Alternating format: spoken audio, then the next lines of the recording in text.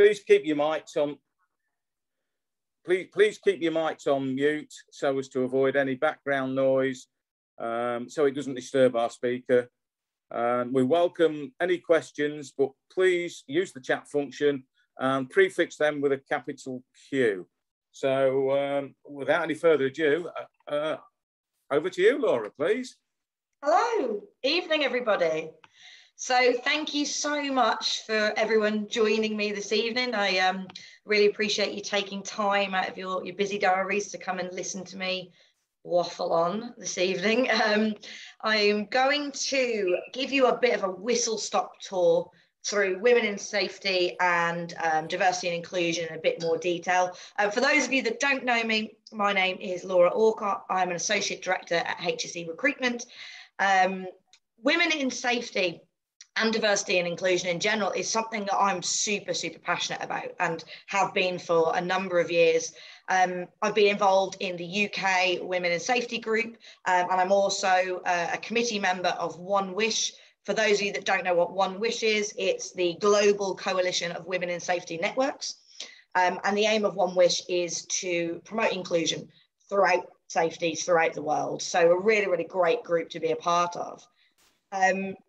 So diversity and inclusion has been the centre of a number of conversations for quite a while now. And for really good reason, but I do understand it can be a contentious topic. Oftentimes when I speak about diversity or women in safety, particularly on social media, there can be some backlash from it. We do sometimes get accused of positive discrimination, and men in particular can feel quite left out of the conversation, and that's just not at all the aim of what we're trying to do here. It's really important that everybody, no matter what sex you are, what ethnicity you are, what sexuality you are, we all get involved in these conversations, and you all understand why it's such an important topic, and how it's 100% not meant to rid the workforce of every white man in existence. I promise you, that is not what we're trying to do here. So to try and help with some of these conversations, there's a few key things that I want to go over this evening. Like I said, it is a bit of a whistle-stop tour. You could talk about this stuff for days, but if you do have questions, as Alan said, please do drop them in the chat. I'm happy to go through whatever you want to talk about at the end. So today, the sort of stuff that I wanted to go through in regards to women in health and safety was just number one, what are the facts? What is the situation in regards to women in safety at the moment? Secondly, why do we care? Why is it even important that we have these discussions? 3, how do we make sure we're hiring fairly and we're helping more women get into the industry? 4, what sort of issues do we face internally in companies? What sort of stuff are we coming up against? And 5, what sort of things do we put on ourselves? So, starting off, what are the facts about women in safety? So, to find out, I undertook a study recently across 500 business leaders within health and safety to ask them what their opinion was on the situation. Because if you know me, I like facts. I like to back my stuff up that we're talking about. So one of the first things that came out was almost 2/3 of the survey respondents felt that there definitely was a gender imbalance in the health and safety industry. Now, personally, I don't find that particularly surprising. Anecdotally, just from working in the industry and, based on various other studies and things that have gone on over the years, we know that really it's less than 1/3 of industry professionals that are women at the moment. So this just kind of backs it up that, most people can see there is a gender imbalance at the moment. But what I thought was quite interesting, one of the other questions we asked was, do we feel that there's a fair level of female representation at senior level currently? And only 18% of our respondents thought that the level of gender representation at senior level was fair at the moment. Almost 40%, or in fact, slightly over 40%, thought that the representation was skewed and there was a lot of work to do on it. So some interesting stuff came out of this study. It's a really good report. It's much more in depth than this. So if anybody does want a copy of this report, all my contact details are at the end and you can just drop me a message and I'll send it across to you so you can read it in a bit more detail. So those are just some of the basic facts. You know, we can see that there is an imbalance. We can see there's definitely imbalance at the top of the tree. But why do we care? You know, a lot of people say, if it ain't broke, don't fix it. You know, why do we need to meddle? Why do we need to change what we're doing? Unfortunately, I am here to tell you that it is broken. So that is why we need to fix it. As I said, I love to back up what I'm talking about with surveys and reports. So I've got two here that I'm going to discuss. Again, I can send you these links afterwards if you're interested, but the top link there is for a study from McKinsey & Co. that they did back in 2019. And what this study found was that companies that were in the top quartile for gender diversity at their executive level were actually 25% more profitable than other companies. So that's already quite a big difference. And actually what was really interesting is they found that the greater the representation at board level, the greater the profit. So that's a really, really interesting fact I saw on, you know, why we should care about it. And what's even more interesting is that these numbers actually only increase when you step away from just gender diversity and include things like ethnic diversity and sexual diversity and all of that stuff. So they actually found that companies with a more ethnically diverse board, that increased profitability by 36%. So these are some really big numbers we're talking about here. So even if your company doesn't want to consider the moral obligations of equality and diversity and inclusion, they absolutely cannot ignore the fact that it makes commercial sense. You know, this is the way that we have to be going now. The bottom line is really, if your company wants to still be in business in 10 years and still be profitable and still be, you know, outranking their competitors, you have to look at your diversity and inclusion. That's just the bottom line of this. And really, when you think about it, to me, that seems quite obvious, because say you've got a board that is made up of 10 people that are all from the same background, all from the same culture, all the same sex.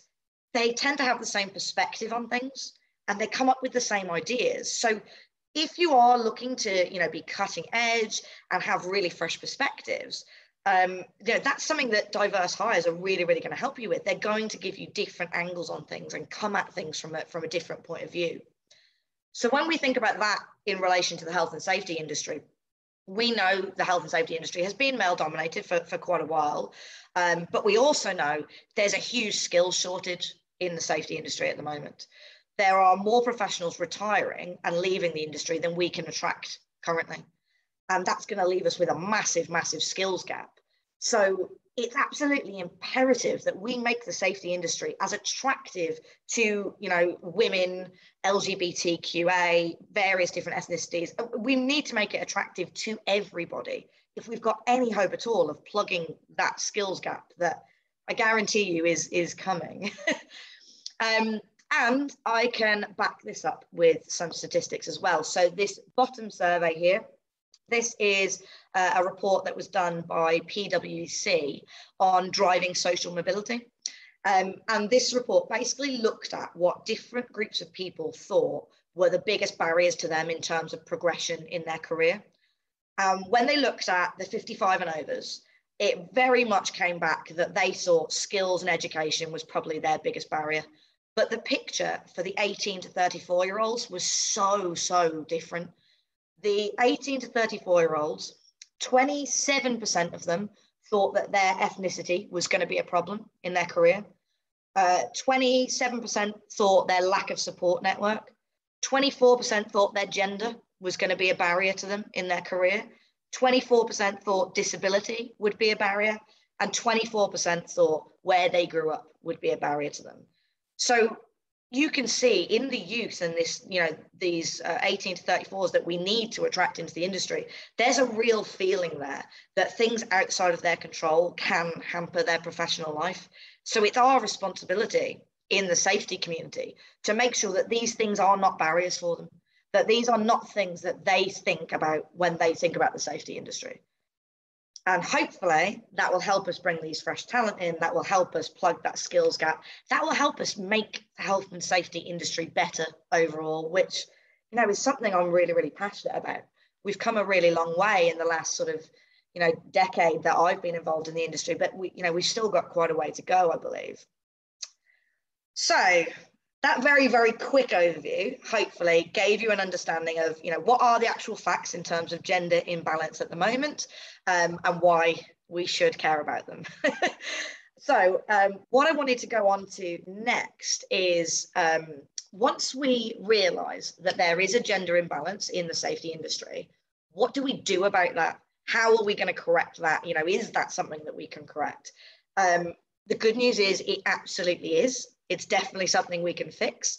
So there's a couple of different ways that we can go about this. And the first is by looking at the way that we're hiring when we're bringing people into the safety industry. Obviously, as a recruiter, I'm really passionate about recruitment processes and how we hire. At HSC Recruitment, we are part of Executive Network Group, and we run all of our processes around something called the 3D model, which is basically based around diversity. That's the big thing here. So we've done a lot of research into this, and there are a lot of ways that you can come really unstuck when you're trying to hire someone into your company, that we really need to think about. So lots of companies have tried things like, for example, taking names off CVs to try and blank them up so that people can't tell, who that person is. It takes out the conscious and unconscious bias. Unfortunately, that probably isn't far enough. There are a lot of things that you can still pick up very easily from a CV, even without a name. So, for example, if you've got, the year you went to school on there, we can probably figure out how old you are. If it's got, the area you live in, we can probably, as a rule, have a guess at what ethnicity you are. Even things like the way your CV is written, the language can give away your gender. So if you have a company that genuinely has a bias, whether it's conscious or unconscious, just taking names off CVs isn't going to be enough. We need to do much, much more.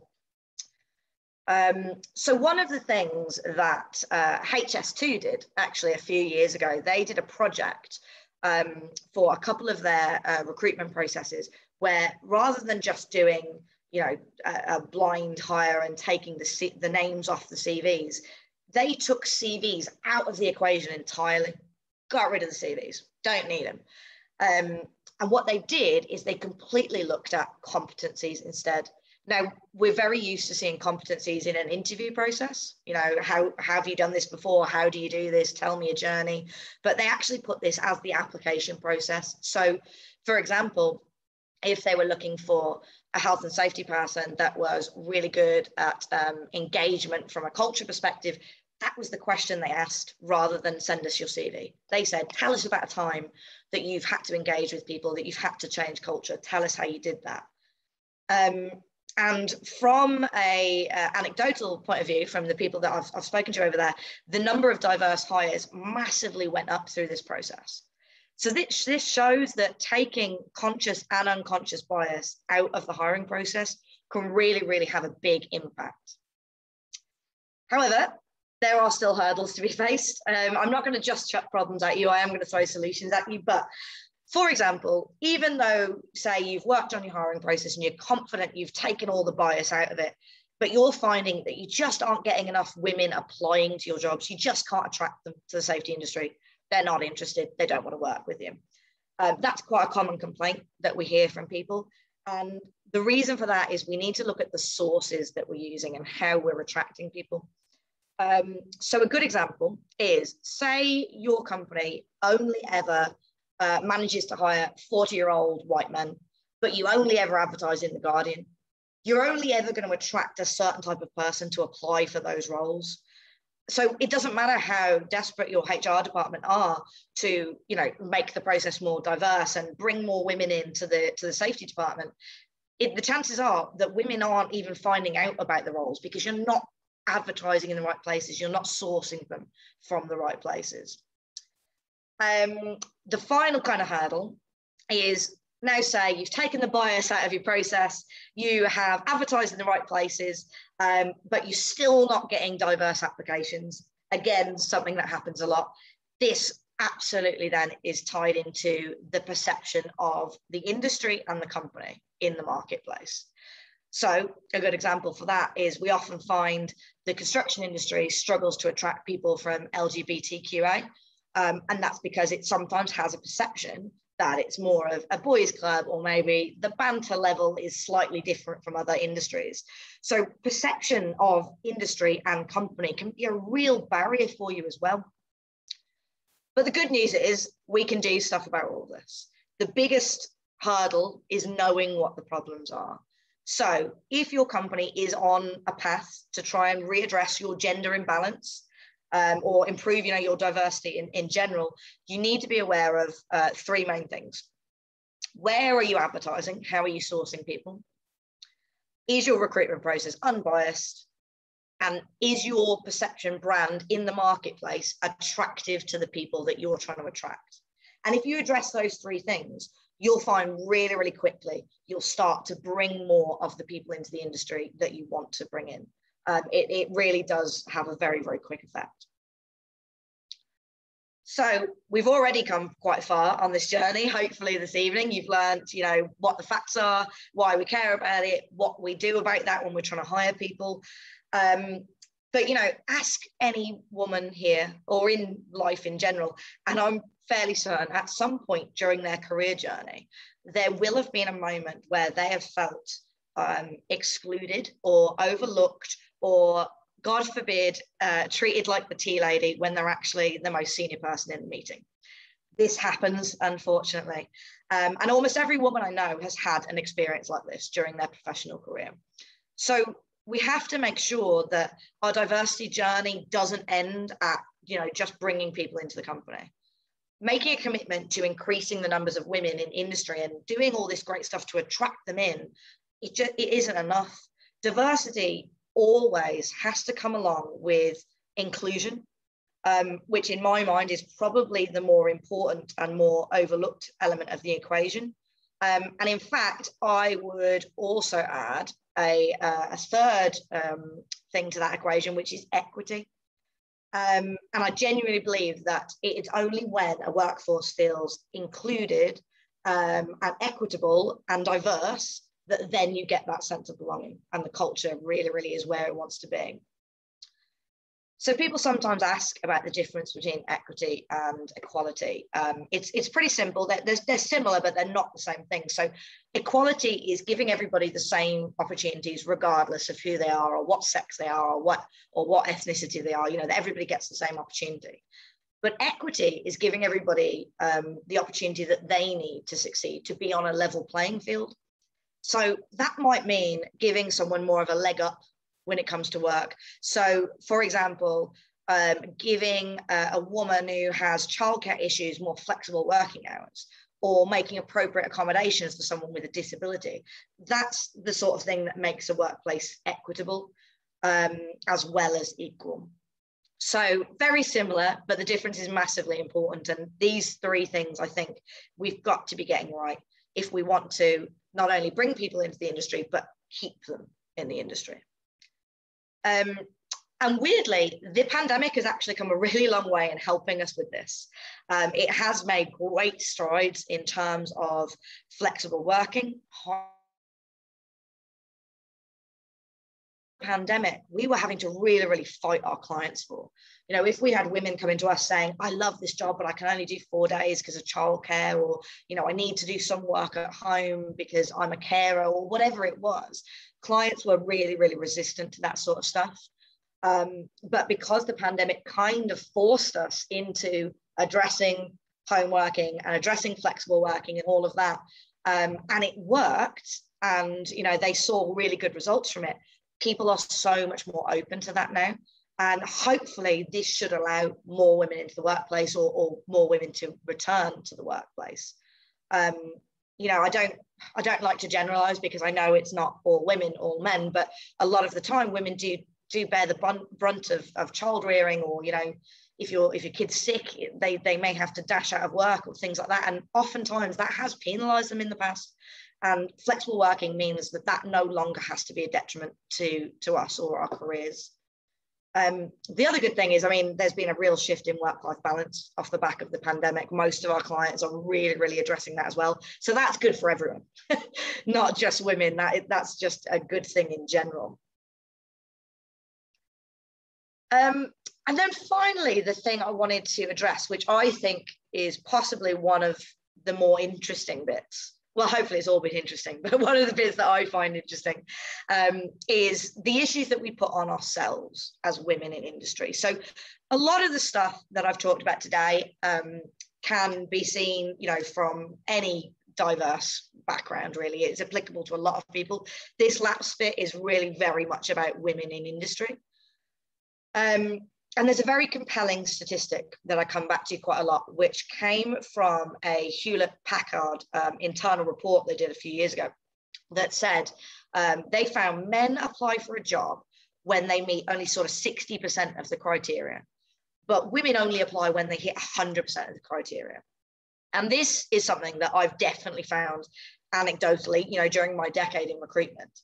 All too often when I headhunt people for a role and I'm talking to a woman that I think, you know, you'd be brilliant in this role, this is the perfect job for you, they often say, oh yeah, I saw that job advertised, I thought it was too big for me, or I didn't think I was quite qualified enough, or I just wasn't sure. So that is not to say that glass ceilings do not exist, because they do. But I'm a big believer in the fact that there is also an issue with sticky floor. So sticky floor is basically our self-limiting beliefs and assumptions, self-sabotaging behaviors that undermine our career. So things that keep us where we are and stop us from taking that next step, or applying for that next role, or asking for that raise. And this is a real problem that women do have in industry, and something that I spend a lot of time talking to women about in my day job. But the good news is there's ways around this as well. So the major thing that I advise women in industry is to face your fears. What is the absolute worst thing that could happen if you apply for a job that you're not quite sure is the right thing for you? The absolute worst thing that can happen is that you don't get the job. You already didn't have the job. Nothing has changed whatsoever.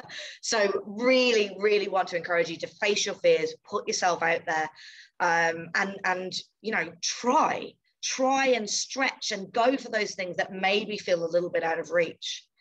You know, what might happen, and does often happen, is you may get surprised and you get asked along to an interview. And then, you know, you may, again, still not get the job, but you've learned things through that interview process. You've learned what it takes to get to that next step. You've made connections that will stick with you for many, many years. Or best case scenario, you do get the job. So there's just absolutely no downside whatsoever in facing your fears and putting yourself forward. I think when I'm recruiting for a client, and this is something myself and all the team do, we always include a wild card in our shortlist, always. And that is someone that traditionally maybe doesn't meet every exact thing that the client has asked us for. Maybe they don't have the exact right qualification, or maybe they don't have the exact right industry experience, or maybe the client really wanted someone who's been doing it for 10 years and they've only been doing it for 7. But I include them because they've got that something. They've got that X factor. They've got passion. They've got drive. They'd be an excellent cultural fit. So they've got something about them that I think my client would really like and could really, really work with. And you would not believe how many times the wild card gets the job. It happens all the time. So I really want to encourage you to put yourself out there. So that's my first call to action today. Please put yourself out there, apply for the roles even when you aren't sure, reach out to hiring managers and recruiters and tell them why you're good, why the role works for you. You never know what could happen. And this is exactly what happened to me when I started out my career. You know, I was fresh out of university. I've been doing sort of admin roles for a couple of years and didn't really know what I wanted to do with my life. And I saw HSE Recruitment advertising for an experienced consultant. I had absolutely no recruitment experience whatsoever.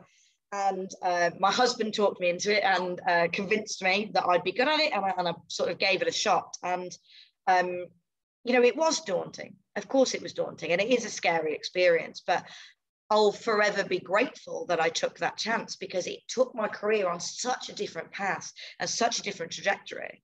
And, you know, here I am 11 years later, and I run HSE Recruitment, and I'm an associate director. And that would never have happened if I hadn't taken that chance. And if HSE Recruitment hadn't taken the chance on me. So please, please, please put yourselves out there. Another tip that I always like to give to women in industry is you've got to put yourself forward and ask for what you want in your current roles. So I think sometimes as women, you know, we've been conditioned to not cause a fuss and to kind of go with the status quo, stay in your lane, and it absolutely holds us back. So again, not to overgeneralize, I realize this isn't all women, it's not all men, but typically what I see as a recruiter is, you know, men just tend to have a lot more faith in themselves, in their roles. You know, they're absolutely more willing, as a rule, to speak to their boss and say to them, I believe I'm being underpaid, I believe I'm being overlooked. And in fact, the BBC did a survey on this a few years ago, and they found that only 32% of women would be comfortable asking for a pay rise in their current role, whereas 51% of men would be comfortable. So again, quite a big disparity between the sexes. And when we look at the safety industry and the fact that, as we saw at the beginning of the presentation, that women are underrepresented at a senior level, this is a massively important thing for us to address. And I think it really ties in again with my first point about putting yourself out there. You need to take chances and apply for roles, but you need to take chances and back yourself and speak up in your current role. Someone once told me that confidence is related to being prepared, which I just absolutely love and has really stuck with me throughout my career. I think it's really, really powerful and something I wanted to sort of pass on to you guys as well. And that will really, really help you. If you're in a role and you want to speak up and you want to ask for a pay rise or a promotion or say you're being overlooked, you need to be prepared. You need to know why you are good at your job. What is it that sets you apart, that makes you you, that makes you better than someone else that's doing the role? What makes you an asset to the company? And then you need to go and tell the company, which is the scary bit, right? So you might not get that pay rise or that promotion that you want straight away. Although you might, never know, it does happen. But at the very least, you have laid your cards on the table. And your line manager should be able to give you some direction, at least, of what they want from you to get you to that next step, to get you to that next pay rise, to help you on your career path. So, yeah, put yourself out there, be prepared. I sound like the Scouts now.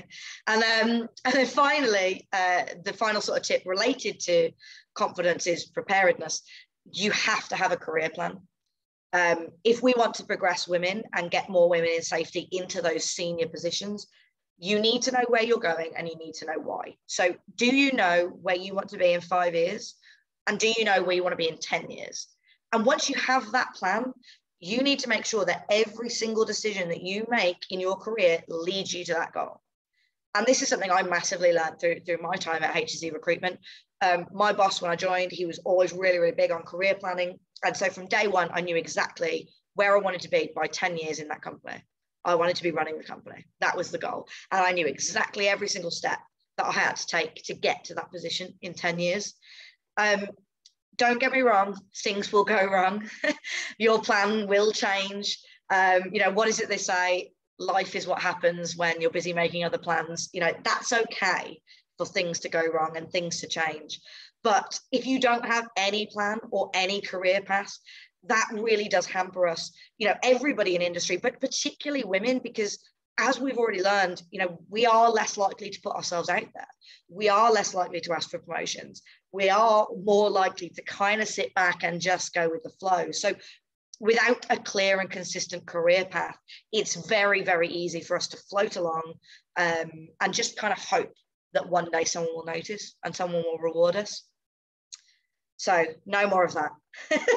So the major message that I would really like everybody to sort of take home from this today is, if we want more representation of women at a senior level, which hopefully I believe that we do, we have to be visible, We have to be prepared and we have to take chances. And if you combine that with all the great work that companies are doing at the moment, addressing the bias in their recruitment processes, that they're doing, creating more inclusive spaces and more inclusive and equitable cultures, I truly believe there's nothing that can stop us on this journey. So, a conclusion.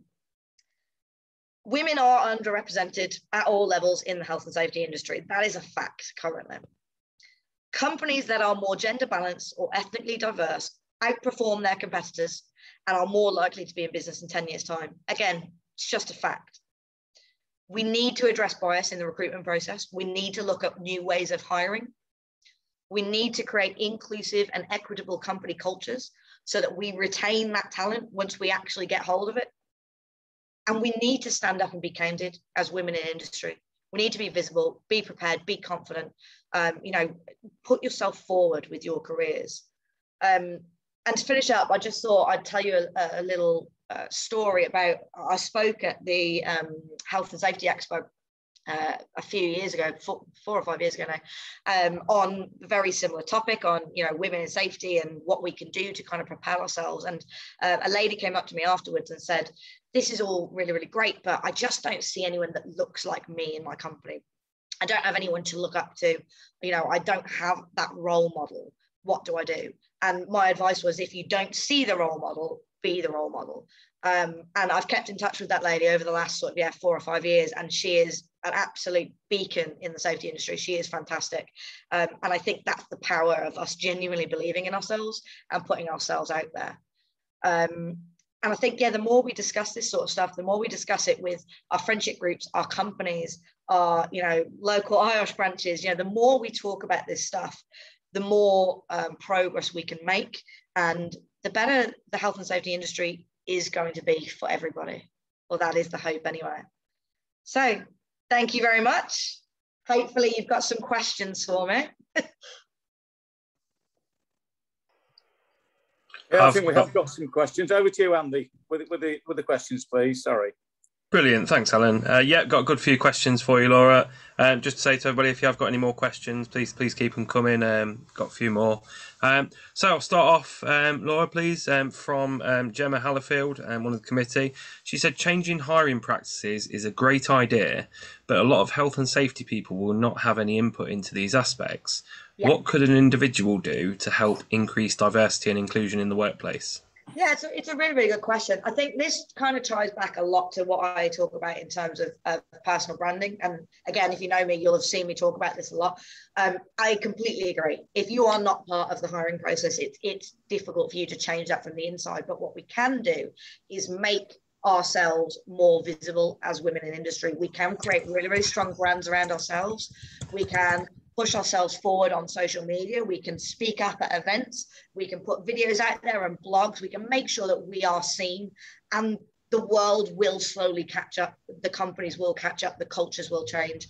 The other big thing I would say is, if you're in a company where that hiring process isn't right, and there's bias and they're not looking at the right things, I would probably be looking at working somewhere else. It's something that's very, very important to me. And I believe that we have to work for companies that reflect our values and our culture and things that we stand for. And it's one of the big reasons I work for HSE and ENG. Our values are very, very closely aligned. So yeah, I completely agree. Very difficult to change from the inside, but the more we do, the more we talk about it, the more we push this stuff out there, the world has to catch up. You can see that just from the pandemic, when the hand has been forced into, flexible working and stuff like that. And it's worked, and, the companies haven't collapsed and set on fire and everybody's, still making money. Then they have to just catch up and have to offer it to people. And companies at the moment that haven't caught up and aren't offering flexible working and all that stuff, they can't hire people, they can't retain staff, and they can't get good hires. So again, be more visible, put yourself out there. Let's create a buzz in the industry and go somewhere where you are valued and where they are thinking about that sort of stuff. And they'll learn the lesson when they can't hire people. Brilliant. Thanks, Laura. Next question then from Alan Dunn, the branch chair. he says, what percentage do you see of women applying for health and safety positions, and how do you assess interest in male-dominant workplaces? Okay, that's an interesting question. I don't know an exact percentage, actually. It's something maybe we should look at. Anecdotally, weirdly, after the pandemic, our shortlists have been so much more diverse. We've had so much more applications from women, BAME community, all of that has really gone through the roof. I don't know the exact reason why. We are actually doing some research into it at the moment. There are two possible reasons, I think. One that's good and one that's bad. So I think the reasons for that at the moment are either that that women and ethnic minorities and things like that were maybe the first to lose their jobs in the pandemic. That's the bad take on it, and maybe that's why there's more around and more sort of applying for things at the moment. Or the good take is, after the pandemic, because it's changed the way we think about things and it's changed culture, clients are more open now to seeing people that are different. They understand that there is a competitive nature in the industry. It's really, really hard to hire good people at the moment, and they're opening their eyes a little bit more. But yeah, I don't know an exact percentage, but yeah, anecdotally, we're definitely seeing a change. Over the last 12, 18 months, it's been quite obvious.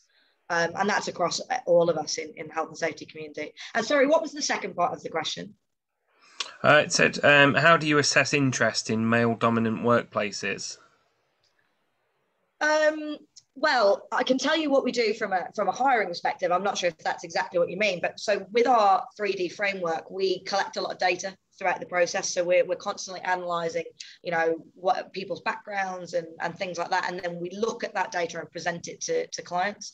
And what we can do is give them, say they come to us and say, we're a construction company and we want to hire more women. Can you go and find someone? We'll do the shortlist. We won't put women on the shortlist for the sake of it. We'll give them the best people. But what we'll also give them is a report that says, right, this is who we spoke to. This is how many women are actually in the industry in your area. This is how many were interested in working for you. This is why they weren't.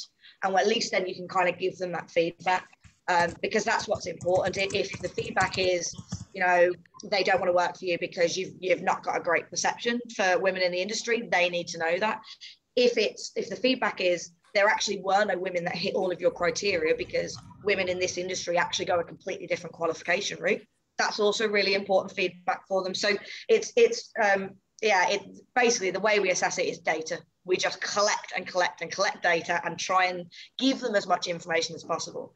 It's a slow process. We're trying to change the world. It takes a while.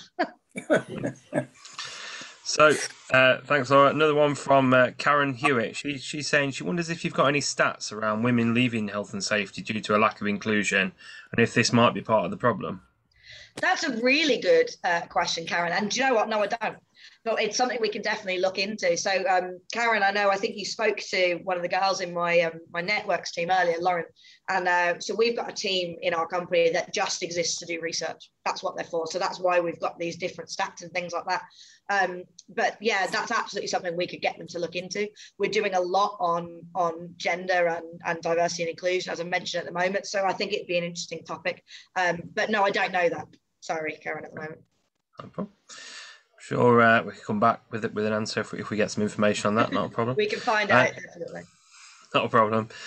So one from James Richardson. Then he's asking, do you think a job description with a far less focus on technical competency and more focus on attitude and personal values might help attract a more diverse pool of applicants? He says in his experience, the technical sounding JD always attracts the same demographic. 100%. 100%, completely agree with you. And it's something we feed back to clients quite a lot because, like I said, you might, with all the will in the world, you might want to hire more women into the industry. But if you've got this big technical spec, it's like they must have this degree, they must have that, they must have this, they must have that. And women just don't go that route. They don't do those qualifications. Then you're never going to hire those people. Again, from the point we're talking about women applying for jobs and only putting themselves forward and they hit 60% of the criteria. That's why technical job specs massively put them off. And I'm as guilty of it as anyone. When I was applying to HC Recruitment, I didn't have any of the technical stuff on there, which is why my husband had to talk me into it. He said, but you can do that job. You can do the soft skills side. So just chuck your name forward. So yeah, completely agree. The good news is the safety industry is going in that direction anyway. You know, we are having much more of a focus on soft skills, on culture, on, you know, that side of things, which I think is really, really important.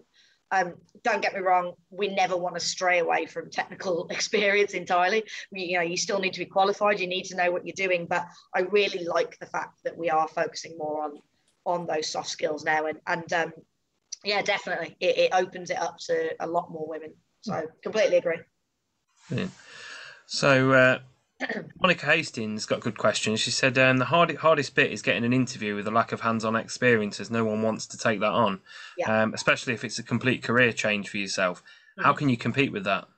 It's tough, not gonna lie. Health and safety, unfortunately, is one of those catch-22 industries where you can only get in if you have experience, but they won't let you in without experience. So it is a tough thing to do. We get asked this question a lot. You've got to get some experience, so it's thinking creatively about how you do it. So what we often recommend is, you know, obviously do your qualifications, make sure you're qualified, then you can go and you can speak to, for example, charities. Charities often don't have big budgets, you know, local charity shops and things like that. They look for volunteers from a health and safety perspective. You can go and do some work there. You can speak to people that you know in their companies. Can you go along and shadow their safety person?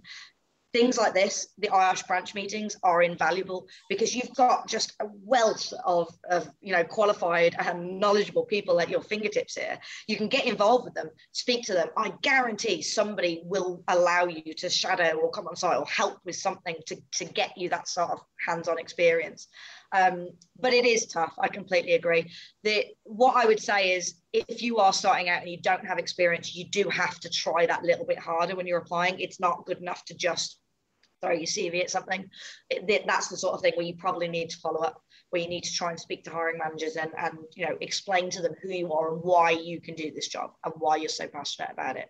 But yeah, it's tough, but there are ways around it. And if you want to send me an email afterwards, I can try and help and give you a few more pointers. I should do a shameless plug for the IOSH mentoring scheme as well, Monica, yes, if you're not already making use of that.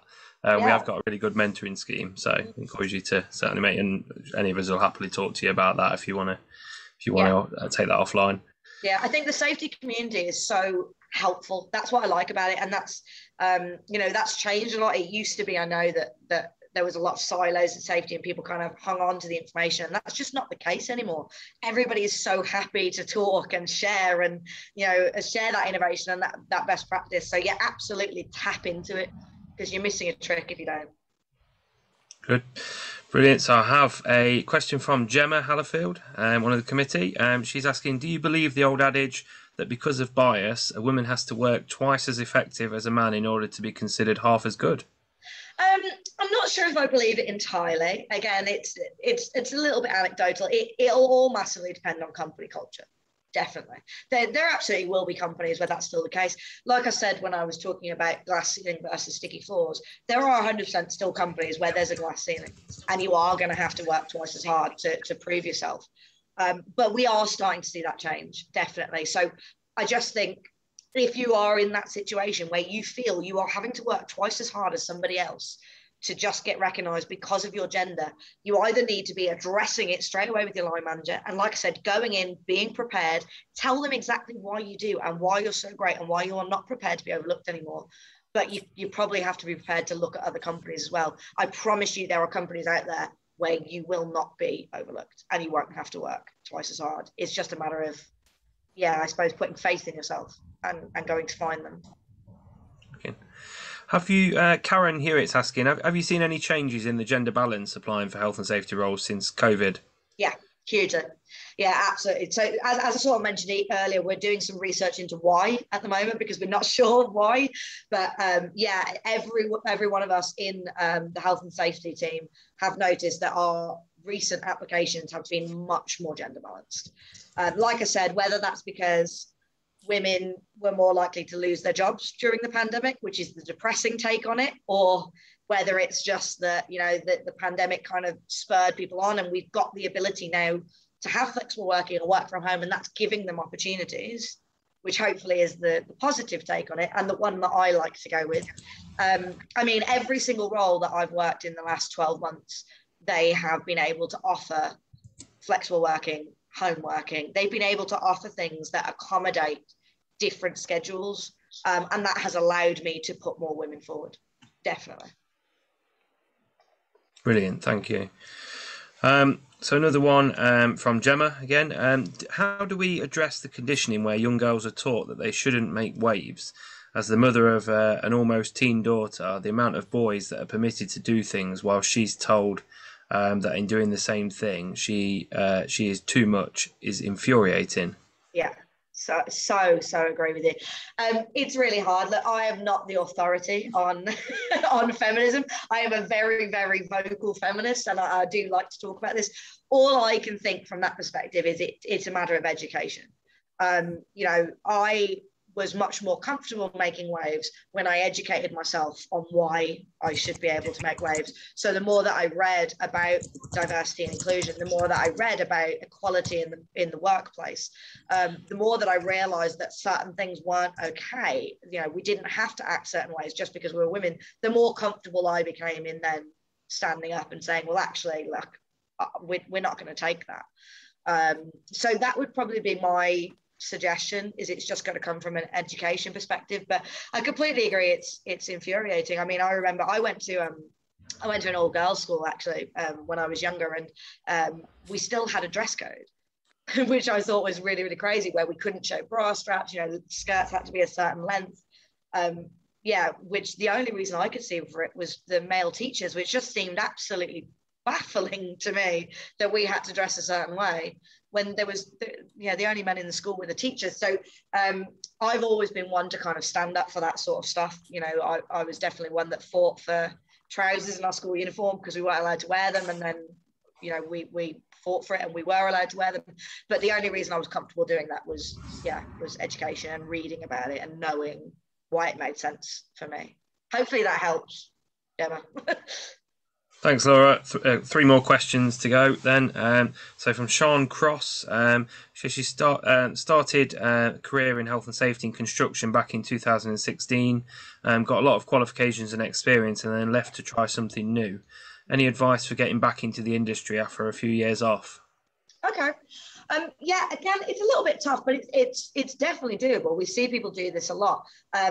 Again, I feel like I repeat myself a lot, but all of this stuff is so tied together. The stuff I talk about in other presentations about personal branding and making sure you've got a strong brand around yourself, that will massively help you. You know, you need to show that even though you've not been in the safety industry, you understand it, you're engaged with it, you are passionate, you are driven, you're the sort of person that they want. I would absolutely take someone who'd been out of industry for a couple of years that was passionate and driven and was attending events like this and really, really cared, over someone that had been working in safety the whole time but didn't really give a damn about it. So it's about showing that passion and that drive. There was a really good example of a girl, Glesney, I don't know if people saw her on LinkedIn, who was quite new to the industry and was trying to get into health and safety, and she created a fantastic brand around herself on social media, and the engagement was incredible, and she had job offers coming out of her ears. So I would recommend go and have a look at it's Glesney Haff, I think her name was. Hopefully she won't mind me mentioning her, but go and have a look at her on LinkedIn and see what she did in terms of, you know, building that sort of brand around herself. But yeah, you just need to make sure that you are engaged doing things like this. You know, you're working on your CPD, you are up to date on all legislation, you're up to date on everything that's happening, and you're out there talking to people, showing your knowledge.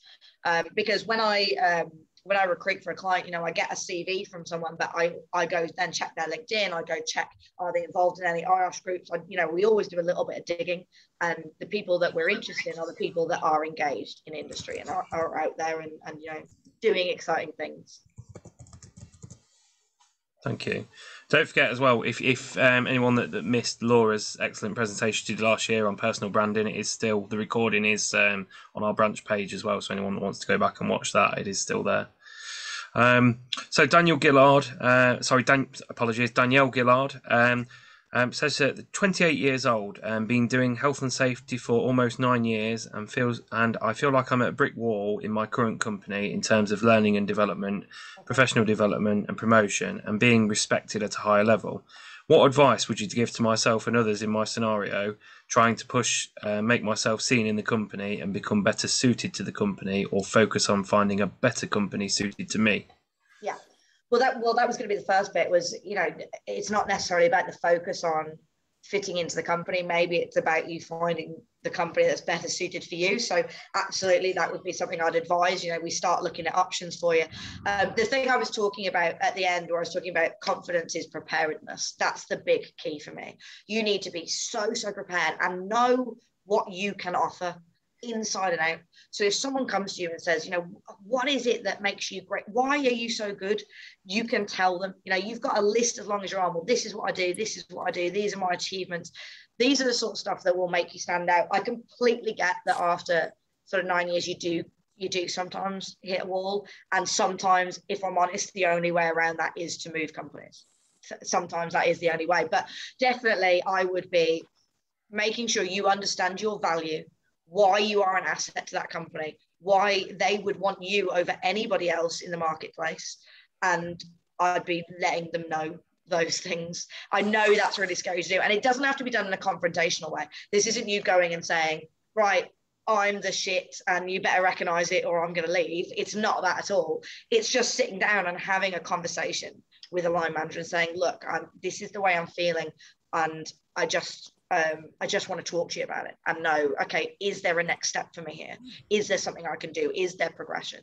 And yeah, because more times than not, they don't realize you're feeling that way, and they'll want to help you and they'll want to give you that support.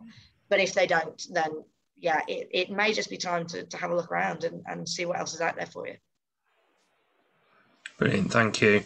So I've got another question. It's the last one I've got on here now from Priscilla, one of the committee. She says, how can you get companies to commit to embrace diversity and proactively attract women and keep them in senior safety roles? Okay. It's a tough one. You need to be, well, I was going to say making a stink, but maybe not making a stink. You need to be addressing it. Again, you know, I think sometimes they maybe don't realise that there's an issue. They don't realise there's a gender imbalance. They don't realise that this is the way that people are thinking. And unless we tell them, you know, you can't be mad at someone for the way they deal with something if you've never explained to them how you would like them to deal with it. You know, if they have, you know, those boundaries and they understand what you want and then they're still doing something else, fair enough. But oftentimes they just, you know, they haven't realised that there's a problem. So I would be addressing that first, maybe just, again, trying to sit down, speak to people and say, look, you know, we think there's an issue here. And it's something that, you know, we've had to do in our own careers, even at HSC Recruitment. And you know, I remember back in the day, recruitment was really, really male dominated. There weren't many women there, although we probably outnumber them quite a lot now. But back in the day, yeah, there just really wasn't. And we did have to sit down and have those conversations and say, look, you know, we think the culture's kind of, it's going in the wrong direction here. You know, we need to do something about this. And management were completely open to it. They didn't realize we were feeling that way. They didn't know there was a problem. Once they did, we could start putting steps in place to do something about it. But again, it's just one of those, you're not going to get through to everyone. And if they're not interested, then I do encourage you to look for someone who is, because there are people out there. But yeah, hopefully that helps. Again, if you want to come and talk to me and we can have a more in-depth conversation about your specifics, then please do get in touch. Bill, thank you, Laura. I think that's all of our questions. So if there's anything else to add, I'll hand you back over to the chair. All right. Thank you very much, Andy, for asking the questions. And thank you, Laura, even more so for answering the questions. Good variety of questions there. I've got to say, there was a lot that I've learned from this and taking it forward. And I'm sure there's a lot that our members here have taken back with them and sort of inspired a lot of thoughts moving forwards, both for the male and the female species, I think, going forward in challenging our bosses. Particularly like, and I thought was really interesting, was your wildcard thinking. And I think that would be great if that was adopted across more recruitment organisation and bosses throughout the world, in fact. So that's great. There's a lot of information there. Excellent presentation again. And I love your passion and drive, and I'm sure that'll be rubbing off on all of us as well. So A massive thank you, Laura. We can tell it was of interest because of the number of questions that came up with the audience. And, you know, there was only a couple that left. So that shows how interested and engaging again you were. So thanks very much. It's been great to have you on board again. And for our members, please, a big thank you. Keep your eye open for the mailers moving forward. And LinkedIn and Twitter for any other events that's coming up in the very near future. So just be mindful of that. And once again, thank you for this. And don't forget, all good information for your CPD moving forward. So thank you very much, everyone. Good to see you. Take care and stay safe. And if the committee could please just hang over for 10 minutes for a bit of a debrief and a bit of a chat, that would be greatly appreciated from me. Quite happy for you to stay over if you want to, Laura, for 5 or 10 minutes. If you wish, it'd be good to just have a chat with you. Thank you.